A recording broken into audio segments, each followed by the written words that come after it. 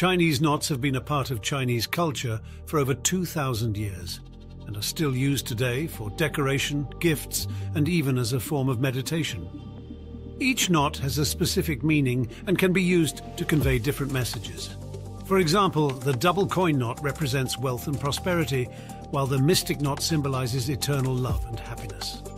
Chinese knots are made using a variety of materials, including silk, cotton, and even gold and silver.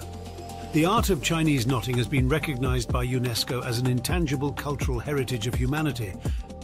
Did you know that there are over 100 different types of Chinese knots? Some knots can have up to 81 steps to complete. The intricate designs and meanings behind each knot make them a fascinating part of Chinese culture.